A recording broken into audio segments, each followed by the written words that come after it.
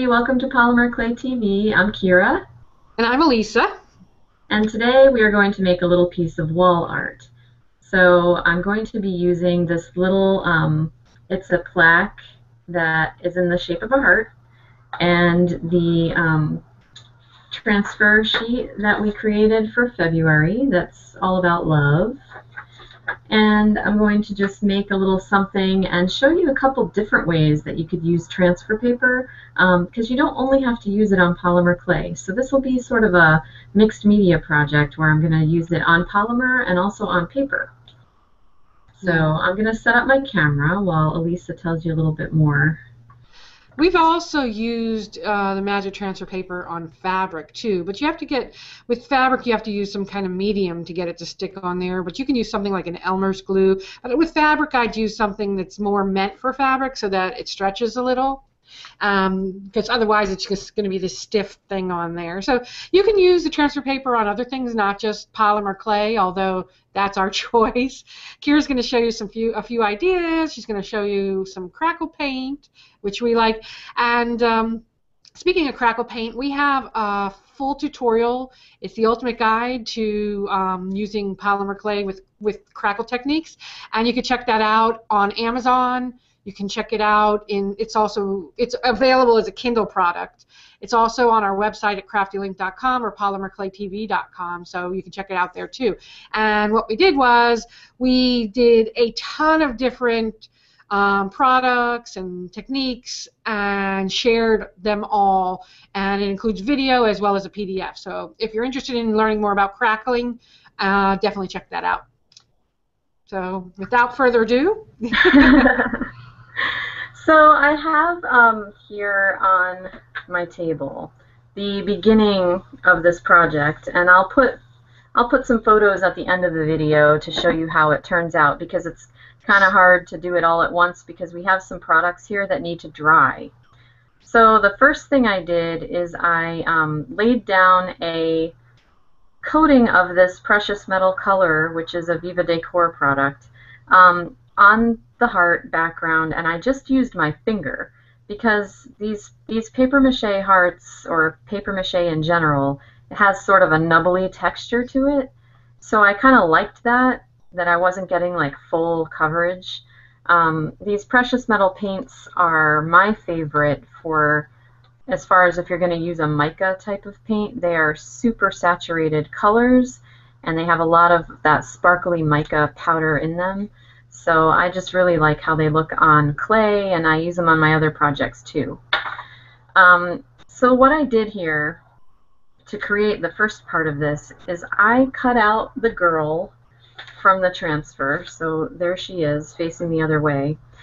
And I used one of my favorite mediums, which is called clear tar gel, and it's a golden gel medium.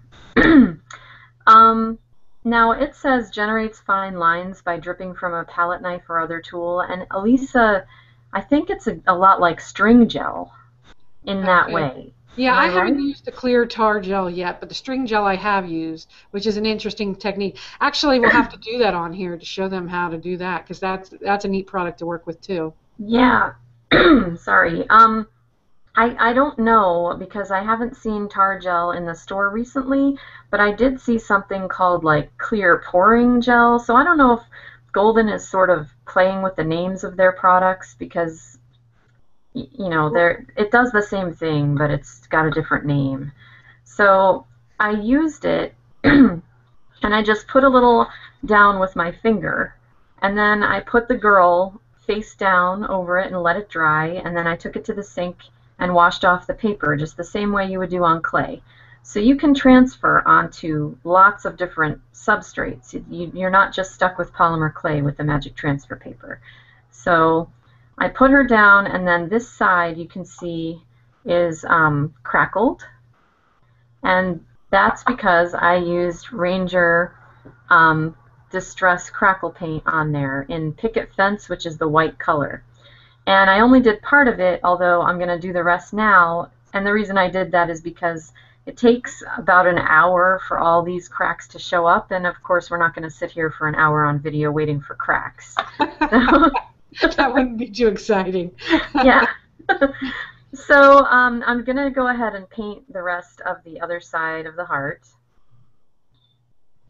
And this stuff comes with its own little brush on the inside, so that's pretty neat.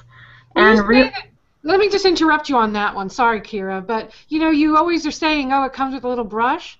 The yeah. bigger size does not, because I have the bigger size in the clear one, and it doesn't come with a brush. Okay, so the little ones come with the brush Yeah. then. Okay. So So then that's this, you know, any crackle product, you want to lay it down quickly and not mess with it too much. And the amount that you get in any spot is going to determine how big the crackles are.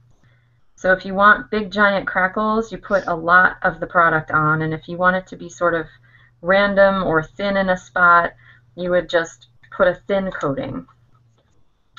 So I did make sure that there's sort of a random thickness going on here. You can see that it's not just all one, it's kind of gloopy in some places. Okay, and then I transferred the line, let your love be like the misty rains, and I transferred onto this polymer clay piece of white one of those hearts that are like medium sized, and I've got some Elmer's glue. So I'm going to go ahead and glue these in place right on top of that paint. I'm not concerned too much. I think it'll sort of bond together. And then that way the crackle can sort of come up over the edges of the pieces, because I don't want them to just look like they're just stuck on there on top of the crackle. and those So are I'm gonna, pre-baked too, those pieces that you're adding now. yes, I did bake them already, and I'm wiggling them a little bit as I lay them down so that the crackle paint kind of comes up around the sides there of the piece. All right, and then I just wanted to show you one last thing here, because this is my drawer O alcohol ink.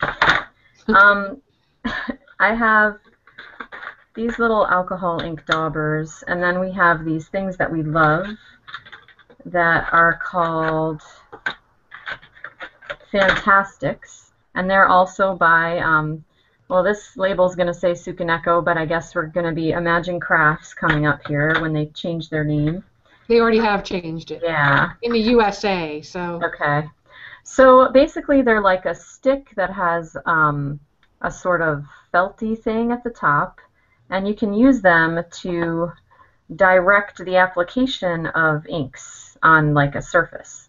So I'm going to go ahead and use them to grab some ink from the pad and then color over this white crackle. And you can see that the white paint will accept the color, and it'll be sort of pastel-y and pretty. So you're not stuck with the white. And if you wanted to do this process on purpose, like I am, you just start with white and then go over it with whatever color you really wanted it to be. And these felt things really spread the ink and help you to decide where you want it, and you just kind of work quickly. Alcohol ink dries real fast. Yeah, and just work quickly and spread it around and just get it where you want it. You can do multiple colors so that your little artwork all goes together, and so that you don't have that stark white. I'll probably leave a little white showing in some spots or whatever, but now it's got more of a unified look where it's not just white on a red with the red heart and stuff.